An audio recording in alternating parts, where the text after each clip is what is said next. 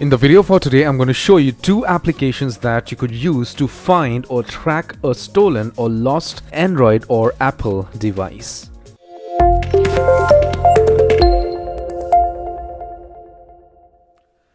Hello my friend, my name is Kenneth Brown. Welcome to channel CygnaTech, and how are we doing today? I hope fantastic.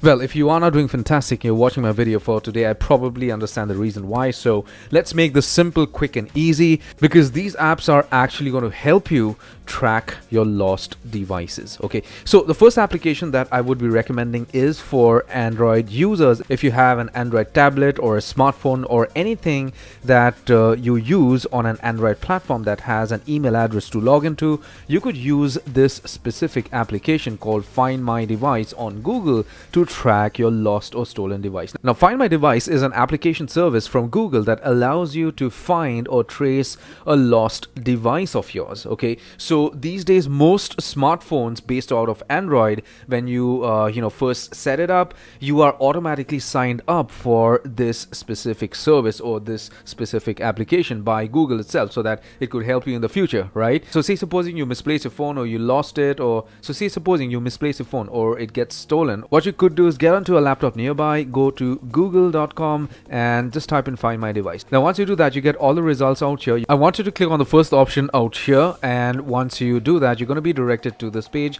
Here you need to log in with the same email address that you had on your misplaced or lost device. Okay, so let me quickly log in to a device that I normally use, and once you log in with a common email address, you are going to find your device on Google Maps. You could maybe play sound, you could make your phone ring even if it is in silent mode, or you could secure your device by locking it, or you could format your device if you think you're not going to get your phone back. If you have an Apple device, what you could do is you could try using this application from a laptop or a different iPhone to track your device or to trace your lost or stolen iPhone. This is super helpful.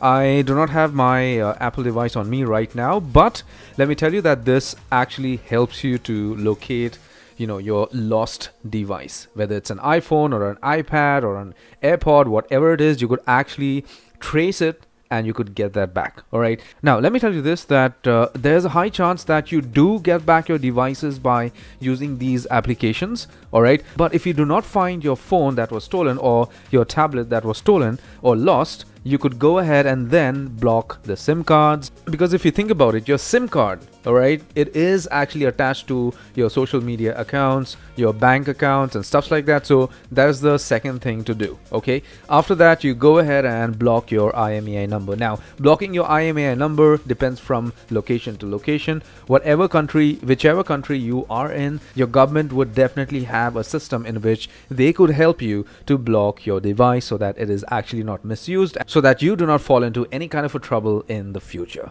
I hope you get the idea, and I hope you like this video tutorial. If you did, give my video a thumbs up, post a nice little comment, and do not forget to subscribe and hit the bell notification icon. Take care, my friend.